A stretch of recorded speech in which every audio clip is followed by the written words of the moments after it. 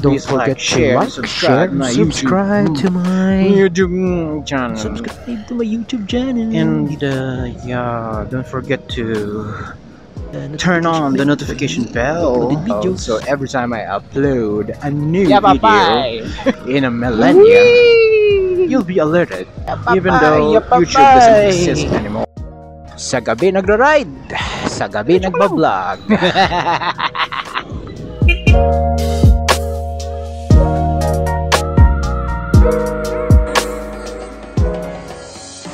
And I hope they understand our vlogs also, diba? Dun sa aking work office, they allowed us to work 4 times a week. They allowed us to work 4 times a week. Well, ang aking opinion doon, or also my observation, is Anisha is okay. It's okay.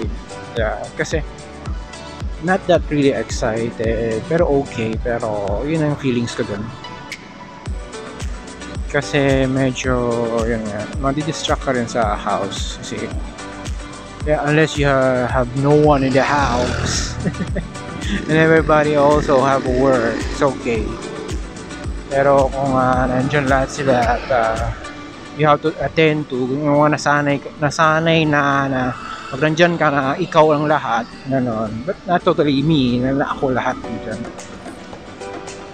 Ako lang yung errand boy, so because I have the transport and know how to drive the motorcycle and malakas bisikleta kung saan. Maraming distractions na gano'n. Pabili ganito, pag ganyan. Ganun ang ibig sabihin nun eh. Logistical. Nagawa logistic delivery boy. For me, personally, my situation is okay. Marami na nagagawa na hindi ko nagagawa ng Saturday and Sunday. So that's an extra #/working weekend time. Working weekend time, yeah. I'm experiencing it 1 month already at this point. 1 month is okay. That's my observation. And sa akin, I'm commuting from Cavite to Manila. That's an advantage. Yun ang advantage din. You can work right away kapag gising mo, konting kain-kain or heavy breakfast. Atid lang sa kanto si imaginary friend kasi siya yung may work ng Friday din. So you can work right away. Topic for our feedback on having a 4-day per week job or working at home. Okay, yung usual, akala naman kasi nila 9 to 6 ka pa rin or 9 to 7. So yung 1.5 to 2 hours mo na traveling time, may magagawa ka doon na errands in between. Bukod sa paghahatid ka sa iyong mga kids sa school or paghahatid sa wife mo doon sa kanto. Ayan. Nakakabili ka ng pagkain ng cat food. Nakakabili ka ng kung ano mga anik-anik na pwede mong gawin. Mga errands sa sarili mo. Plus, you can go to any government office na like barangay, process ka ng barangay clearance, barangay ID, hospital governments, and yung mga pagre-renew ng driver's license mo, makakapunta ka ng remotely naman. So we are working remotely kahit pa paano. So we can bring the laptop and we have our own internet remotely din. Kung maganda lang yung internet connection, then we can work properly. And I think we're not the first one to do it. I hope most of the companies will do the same. It has a good pros and cons also. And ang pros din sa empleyado, you can get, you can be with your family, you can be with your working at home. Ayan, yung advantage niyan, lesser exposed sa traveling time. Yung traveling time mo nagagamit mo sa work din, nagagamit mo sa chores sa bahay mo, na which is you cannot do na additional sa weekend time, ganyan. Kasi pag weekend, pwede kang gumala ng Saturday. So, pero minsan na postpone kung gusto mong gumala kasi kailangan kumpunihin yung door, kailangan mong ayusin yung table, or you have to go to fix your motorcycle, may maintenance. Hindi ka pipila ng weekend maintenance, whoever, mga ganun. Ang disadvantage lang din, medyo magkakaroon ng cost ka on your part. Kasi lakas kang kumain. Sa amin, kamote yun One day naman na ano talaga siya. Mga ganyang style ng driving. Kakamo-kamote ka ta. Talagang semplang ka. Hindi pa siya sumisemplang. He wants more. He's a masochist. Reaction or opinion or experience, feel experience within a month na 4-day work week. Disadvantage naman, yun nga, baka mapagastos ka kasi pwede kang gumagala-gala kung saan-saan naman. Which is minsan di mo napapasi. It's beyond your gas consumption or transportation fees, transportation costs, expenses. Diba? Kasi pwede ka naman mag-work kung saan-saan diba? Siyempre, kung kakain ka, medyo mapahal-mahal ka ng konti kasi medyo yung mga pinupuntahan mo, remote area. Walang murang Starbucks doon, mahal na Starbucks doon, okay ni Roger, diba?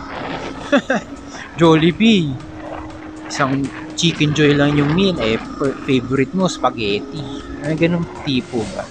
Disadvantage mo yun kapag nag-work ka somewhere else.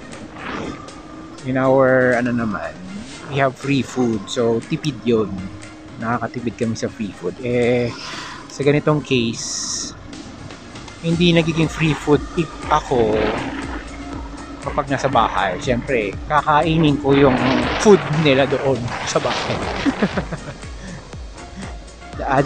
Ibig sabihin, added cost sa akin kasi bibili ako ng pagkain or luluto lang sila ng extra for me.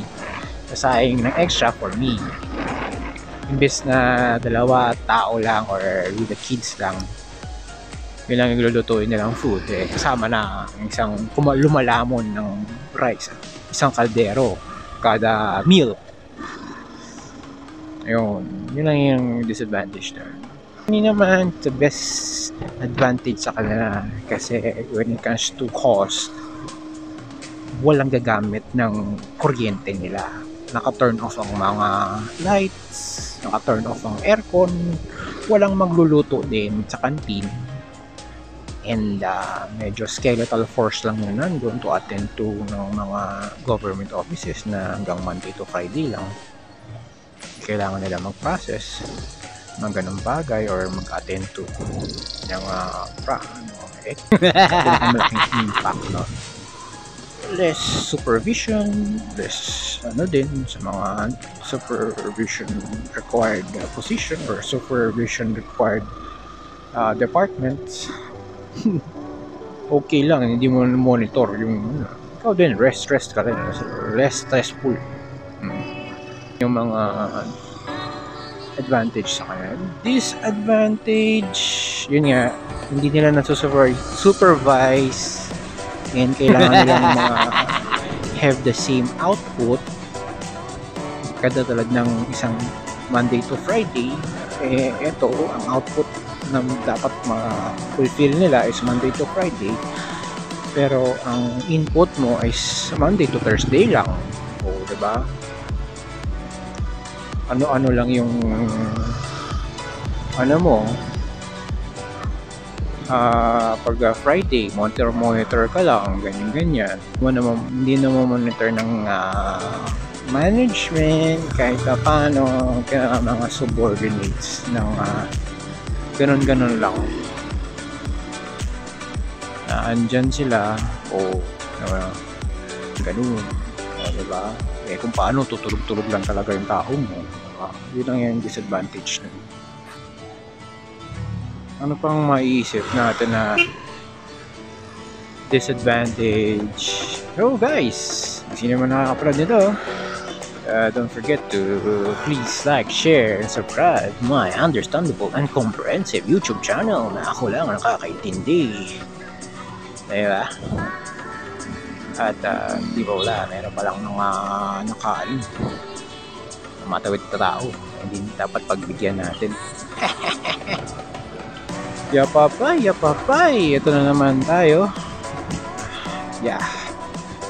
At ako po si Sonad, ng rider ng nagba-vlog sa gabi. Nag-ride sa gabi, nagba-vlog. Kaya maraming kamote rider at kamote drivers sa gabi. Para makita natin, mapakita natin sa audience na habang nagtatapik tayo,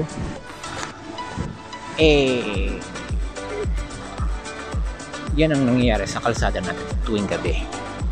Hindi tulad ng ibang vloggers dyan, sa umaga nag-ride, nainitan, maraming pa lang pero mas maganda makita ang mga kamotehan sa talahiban kapag gabi pagdating sa ating mga kalsada na kahit tayo nagiging kamote. Woohoo! Yapapay! Sa gabi nagbablog, sa gabi nagra-ride dahil ayaw namin mainitan at kami mga aswang tuwing gabi. Have a safe ride again. This is another episode of our Motovlog. Nagkakamote rider dito sa Imus, Cavite. Huwag kayong kamote, huwag kayong engot. Kasi kung hindi, madadali kayo ng e-bike. Hindi yan e-bike. Hindi yan e-bike. Bisikleta yun, nakatatlo gulong na mukhang e-bike. Bye-bye!